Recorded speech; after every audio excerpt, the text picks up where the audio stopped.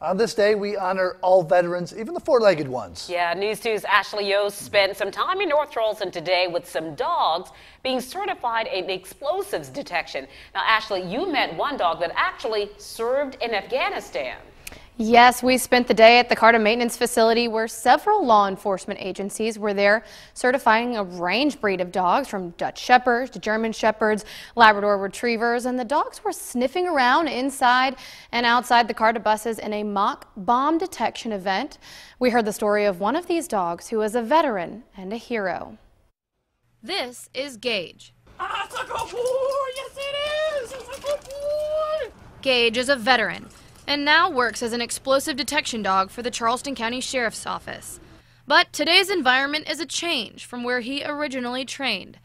Gage served with the Marine Corps in Afghanistan for 3 years. They use the dogs to clear the areas before they go through them. So over there they would send the dog out far ahead of them and he would search back towards them, making sure that the route or whatever it is that they're trying to go through, that it's clear of explosives.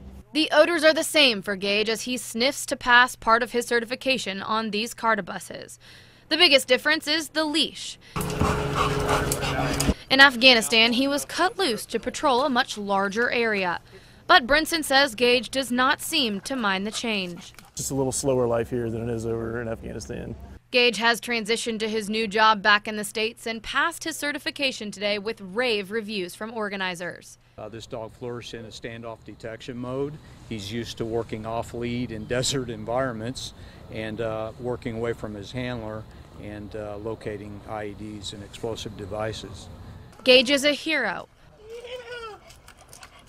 and American lives would be different without his service.